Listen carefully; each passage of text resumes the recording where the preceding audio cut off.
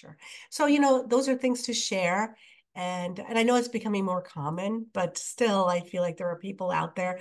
I'm amazed when I meet somebody from town and they say, "Oh, I've never been out of the country," and I'm like, "Well, you should come to one of my shows at least." Mhm. Because it's like just educate yourself on what's out there.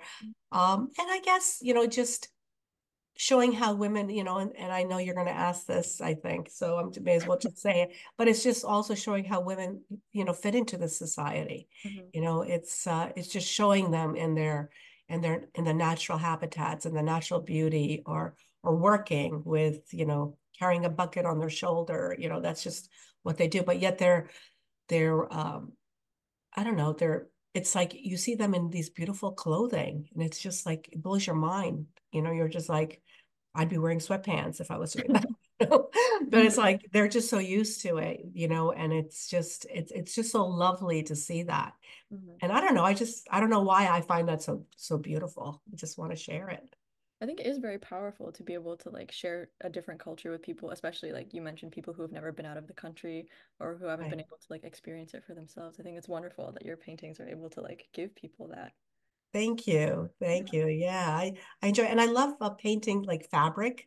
And I Mm. think maybe that comes from being a designer. Like I just always love, like the way fabrics fold, and I just think, again, I like texture. So I think it's like, bringing the landscape with the built environment, with people, with their, like it just kind of adds all these different elements of Mhm. texture, which I Mhm. think is kind of fun.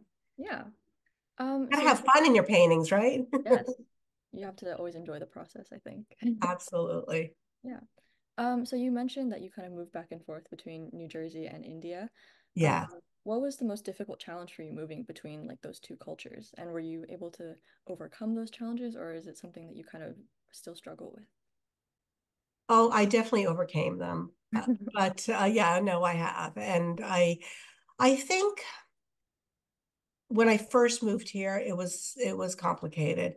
Mhm. Because I think my parents were young too, and they had never been here. And I feel like I shouldn't say that. My dad actually was here for a few years before I was born.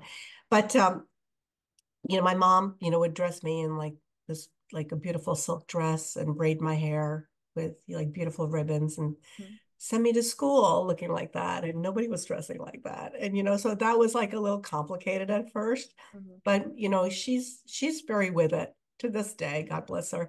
And she figured it out fairly quickly, and then started making play dates for me and all. So, and then we moved back to India, and that was complicated too, because then I was a little bit more Americanized, I want to say, in the sense that, I was here young, so I was, speaking with a different accent, Mhm. and then not understanding everything that was being said. And then I would pick up the language and we'd do great. And then we'd come back to the US. So it was a little complicated, but I think by the time, so I think I was a little introverted, which is hard to believe. I was introverted, Mhm. but I think by the time I got to, maybe, end of middle school, I started making some really good friends in town. And I think because art, I think, has a tendency, we tend to gravitate to our kind of people. We just Mhm. do. So all my friends became, they're artists, they're writers, they are actors, they do creative things. And I never really felt different because I was hanging out with these people. And because I grew up in New Jersey in the 60s and 70s, it was a time where there really, I graduated from high school. I was the only Indian person in the high school besides my older brother and my younger brother. And so I never felt different at that point in my life. And that's something I like to highlight because I think we all feel, there's always a lot of prejudice and whatever. But somehow I was embraced by people, and I was clearly different. Like I dressed different. I mean, I just because I was artistic, I like to explore, and I just dressed kind of weird. And I had, black hair down to my butt and, whatever. But somehow I found my community. Mm. very young. And I was lucky. I was lucky because that doesn't happen for everybody. Mm. Yeah, I think it's probably very relatable for a lot of immigrant families or like children of immigrant parents to be kind of caught between the two customs or cultures. Uh, Absolutely. it's all about finding your people wherever you are. Wherever you are. And I do feel the world has changed, like I said, and I think we're way more accepting now. We're there's more curiosity. There's more ethnic foods.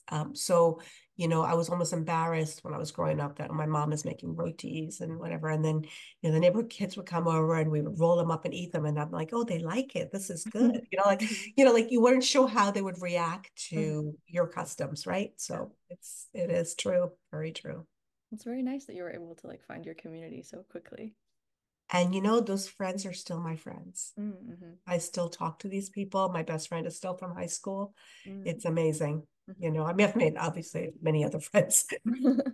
I haven't been staying still, but those people are important to me Mm. because they were with me from the beginning. So Yeah. kind of nice. Hmm. So how did moving back and forth kind of affect your perception of the world, or how does it kind of affect what you do in I, your art?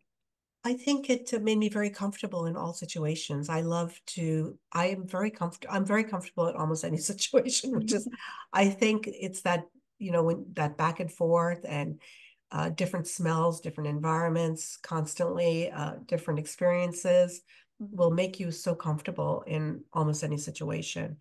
So Mhm. I feel very lucky to have had that. I think that was actually like a good thing, Mhm. for life.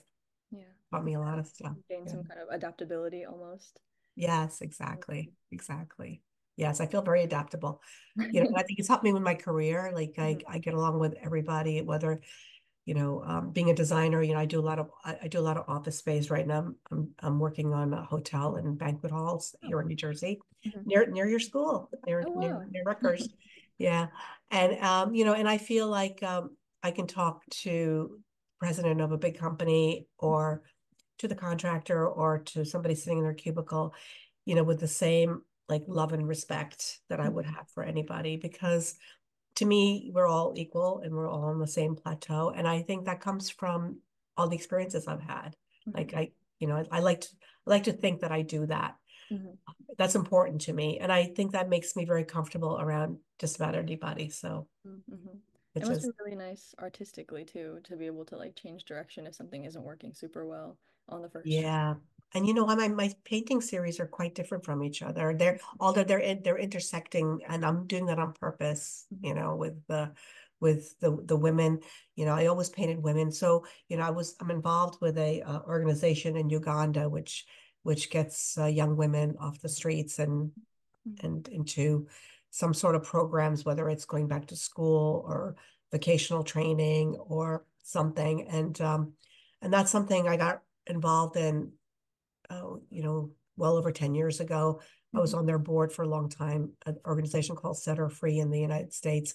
And I've been to Uganda several times. And, some of my earlier paintings are of Uganda, the three women together, those in the fields. But it's, that's just something, the whole women thing, I relate to my own gender. I just do. Mhm. And feel like I feel like, we all know about, different, we've all been suppressed, yes, yes, yes, there's a lot of things, but, it's just to see that in artwork is I think empowering for me to take women and put them into their art and show them in their different scenarios, whether it's happy playing on the roof with a dog, like I think I did a painting like that, or during COVID where I have an N95 mask when a woman's sitting in the back of a cab, Mhm. but that has many meanings to many people, and I hope that my paintings will just sort of like people can get inside them and relate to their own story because you can bring almost any painting into your own story. I mean, I have my story. I know what those things are, but I want people to have their own story with my paintings. To be able to kind of relate to them in their own way, yeah. Yeah, yeah, exactly. Exactly. So, aside from Imprints of India, you do also have this other series called Strength and Radiance, which, as you mentioned, kind of focuses on women and their relationship to the world. Yeah. And I think Yeah. you kind of already talked about how these two themes kind of Yeah, intersect or overlap in different paintings, but are there any things you do to kind of like push them together more or maybe I distinguish am. certain I paintings? am doing that. You're right. I've started doing that because I just feel like that's the series that really is important to me Mhm, is showing women in their environment mhm, and also showing our plight in some ways.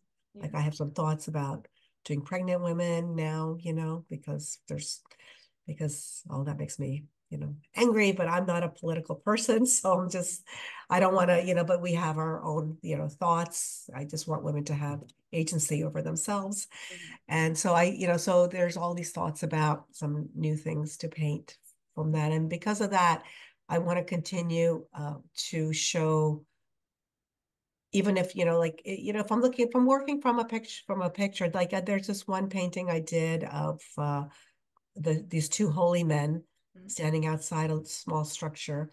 And I was taken by them because when I took the photograph, it looked like there was a cross, even though it was just a telephone pole behind the building. I was like, oh, that's so cool. And I just took the picture. And the holy men are like elderly Sikh holy men mhm, in rural Punjab. And as I was painting it, I'm like, I need to put a woman in this painting, and I put this woman who's like reading a book sitting in the back. mhm, And, it's like she's taking a back seat to what's happening. So I think it's important that I do highlight women in my paintings. mhm, They're not in every one of my paintings, but I want to highlight that.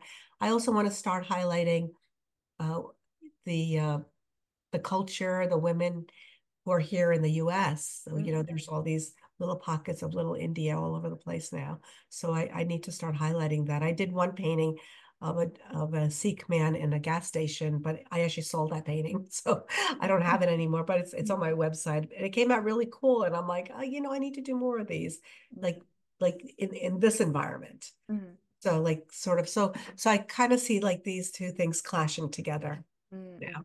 Yeah, Yeah, I do. I I do think see they that. they work really well together in your They paintings. do, right? So. Yeah, thank you for noticing that. I appreciate that. I do appreciate that. Yeah, I'm very excited to see even more from you in the future. Thank you. Thanks, Renee. I Yeah. appreciate it. So, our last question. Okay. What do you hope viewers take away the most from your pieces? Oh, the story.